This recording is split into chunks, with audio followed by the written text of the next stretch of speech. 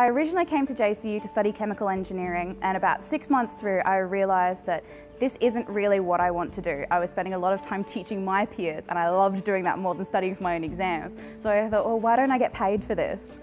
So I decided that I didn't want to just do an education degree, I wanted to join my two loves together of teaching and science, so I did my double bachelor's degree. I've been lucky enough through my 4th year placement from JCU to actually get a full-time permanent position at Townsville Grammar School as a maths and science teacher.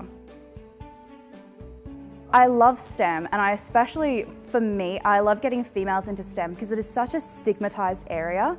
It's a lot of logic, it's a lot of abstract thought. So to be a teacher like myself and have ways to get around that, to get more students into that STEM field, it's just an amazing feeling to feel like we're benefiting the world by not just having, young men into the workforce, but we've got young women who are more than capable to do it. It's like doing my dream every single day. I don't feel like I wake up to go to work. I am actually here where I love doing what I do. I have 3 IT classes and 3 science classes, along with my Year 11 chemistry class.